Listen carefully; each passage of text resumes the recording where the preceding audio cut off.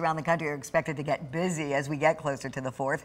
The TSA says this tomorrow will be the busiest travel day of the year so far, with 3 million people expected to travel. Now, the Gerald R.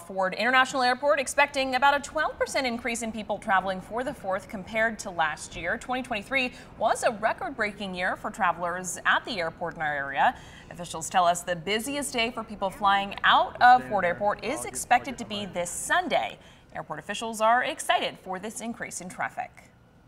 A lot of them are ready for summer vacation, so either welcoming them here or sending them off for their summer vacation, especially during this July period. So June 30th to July 7th, we're expecting over 100,000 passengers, so we're excited for that.